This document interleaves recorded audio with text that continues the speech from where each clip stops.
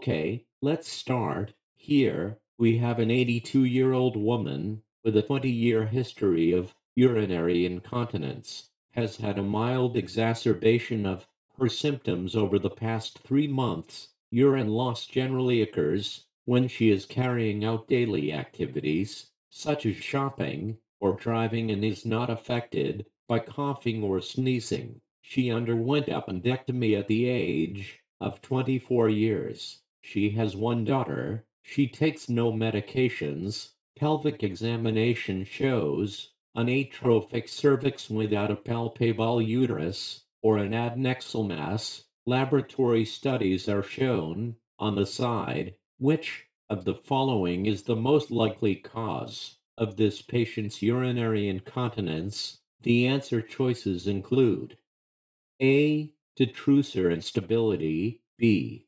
Hyperglycemia. C. Neurogenic bladder. D. Obstructive uropathy. Or E. Urinary tract infection. You can pause and answer this question. Unpause and check for the correct answer.